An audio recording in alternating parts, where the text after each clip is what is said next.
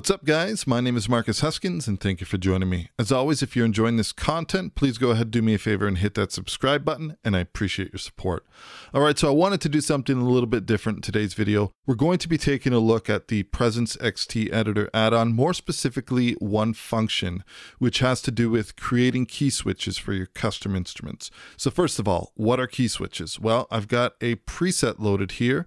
This is the cello section key switch patch of the PSO, or PreSonus Symphonic Orchestra, which is available in the PreSonus shop.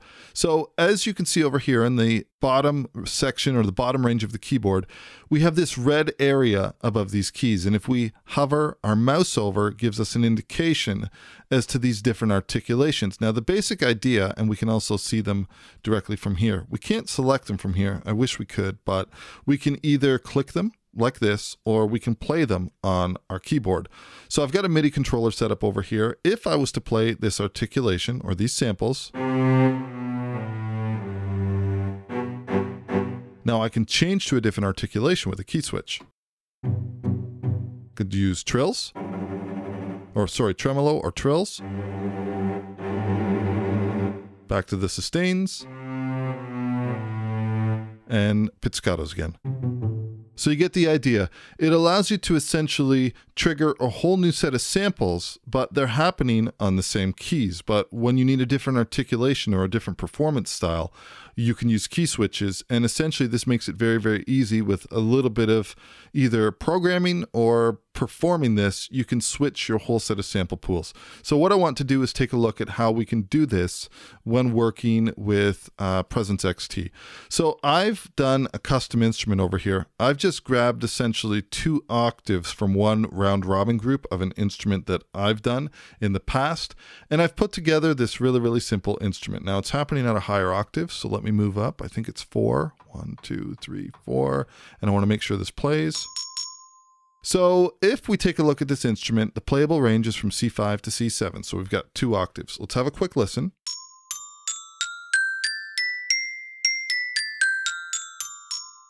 Now, one thing that may not be evident completely right away is that if we open up the editor tab, you'll see that if we go to our layer section, I have 2 different layers in here. Now, within each of these layers, I have a different set of samples that are loaded, but they're mapped out to the exact same keys.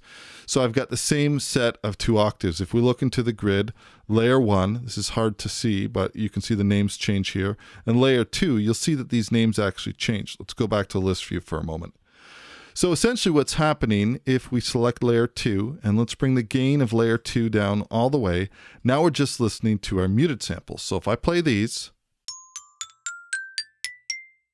now the thing to point out about these samples is that these were actually performed with a muted articulation. So the person that was performing these when I was sampling, they were essentially triggering the glockenspiel, and then they were muting it with their hand right away. So you get a completely different sound.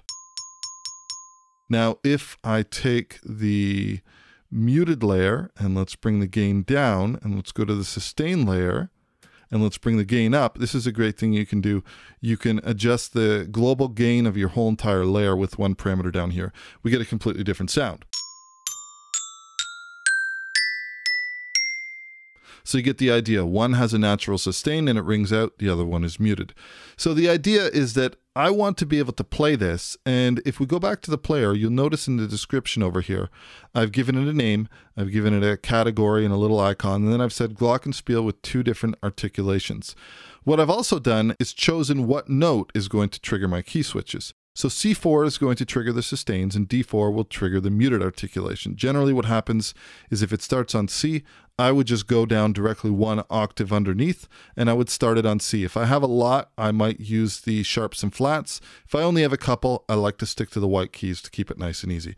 So this is actually really, really easy to do in Presence XT. Let's open up the editor, and all we have to do now, let's bring back our gain over here, is we need to essentially start mapping these out. So I'm going to go back to the player really quickly. C4 is going to be the sustains, and D4 is going to be muted.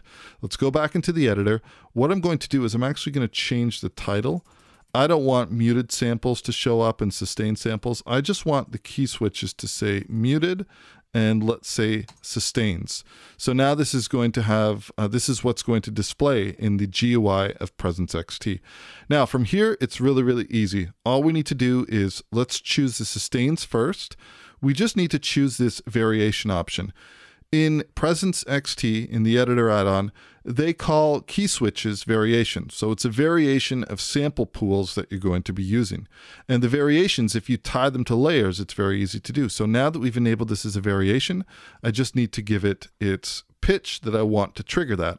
And if you recall, we said we are going to use C4 for the sustains.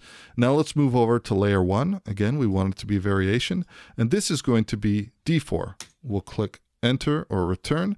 We'll go back to the player now. Now you can see that we have C4 and D4. So now if I hit D4 on my keyboard, I've just changed the articulation to the muted.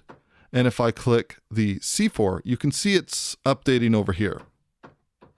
So what this means is that if I need my sustains, and if I want my muted,